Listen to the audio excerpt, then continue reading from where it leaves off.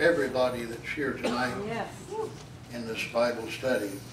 And I'm glad you've come, glad that you're here. Yes, Lord. And I'm going to just start out, and it may be that the brethren around me might have a question, or they might have a comment or something that might take us in another area, but I think the Lord wants us tonight to make it a very profitable night in the Word and in His presence. And as I said, if you have a testimony now, before I start, or even while I'm teaching, you give it. If one of the brethren would like to make a comment, the elders of the church, they can. I'm using some thoughts from the Keys of the Kingdom, the book that I just put out. And by the way, if you haven't gotten this little study guide of the Bible, it's helpful, it can be helpful. Only wish the print were a little larger, and the next time we have a reprint, we've had 2 prints now of this, and we're getting ready to have another reprint. I think we'll make the print a little larger for you. But other than that, it's a very compact book, and it's a book that has many good things in it that you can just get into and really get something from. It's a simplified book, and it's taken mostly from the notes of my years of studying the Bible, and the notes that I made, and some notes I copied from other men as I was coming up in the ministry and studying, and used some of their notes and many of mine that I had from the Word. I'm going to go right now on page 76, and I have some comments here, and we'll study from these comments. In 115, which is the numerical number on page 76, I make the statement that the gospel of the kingdom of God came into existence on the day of Pentecost. And I'd like to take 2 or 3 comments I make, and then we'll get into study. Then in 116, numerical number of this comment, page 76. And by the way, Brother May here, he has access to the books, and also the other book, Capturing Life and Letting It Go. And I've never tried to make money off from the family of God. If you don't have the money to get these 2 books or get one of them, we'll help you get them. We want them out among the people. So see Brother May, and if you can contribute for the 2 books, it's $10, isn't it? If 2 books, and then 1 book is $6. But if you don't have that money, we're not going to keep you from getting those books in hand to study. Just see Brother May and tell him you like those 2 books, and he'll get them for you. But in 116, let me go back over 115 because I interrupted the thought. The gospel of the kingdom of God came into existence on the day of Pentecost.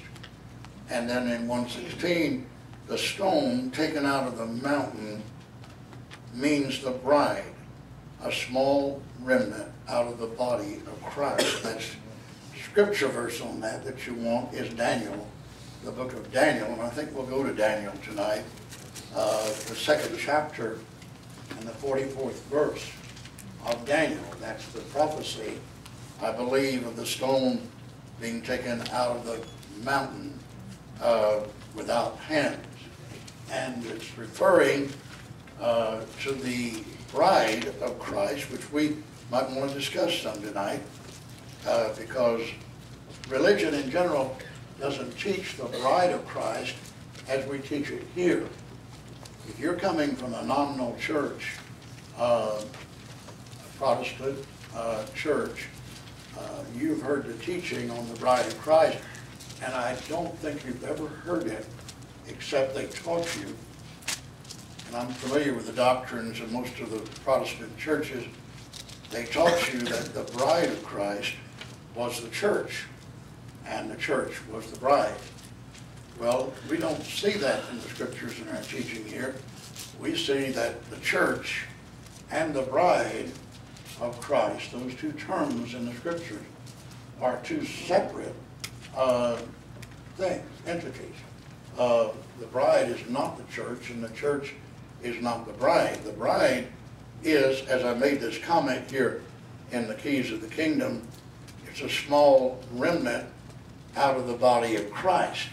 The body of Christ is the church, and God is not going to accept the whole church as the bride, because the bride is a very chosen, special woman or church that is to be far above the church, just the church. The church has flaws in it, has imperfections in it. The bride that marries Christ, or the remnant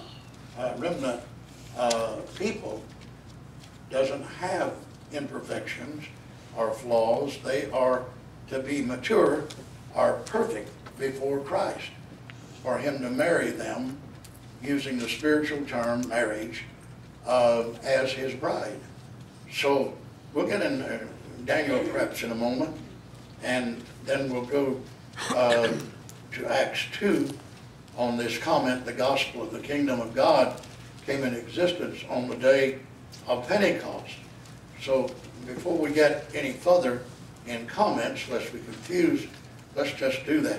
Let's go to the book of Acts in the scriptures, in second chapter, Acts 2, and we'll see this comment we made, the gospel of the kingdom of God came into existence on the day of Pentecost. What did happen on the day of Pentecost? You have to ask yourself, why was it the day of Pentecost in such a special measure before God, and what significance should we attach to the day of Pentecost? Pentecost means 50. The term 50, the numerical count 50. The day of Pentecost was the 50th day after the Passover. Christ, of course, was the Passover, and that was the day that Christ was offered on the cross as a perfect sacrifice, as the Lamb of God, spotless before God, the spotless, pure Lamb, offered for sacrifice for my sins and yours. And then there was 50 days after that until the day of Pentecost. And this was taken from the Old Testament in the book of Exodus.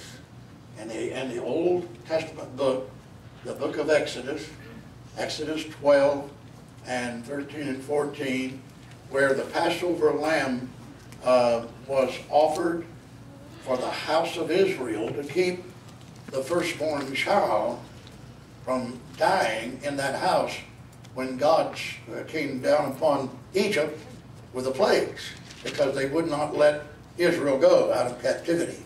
And so God said, all right, you won't let Israel go, you won't let my people go.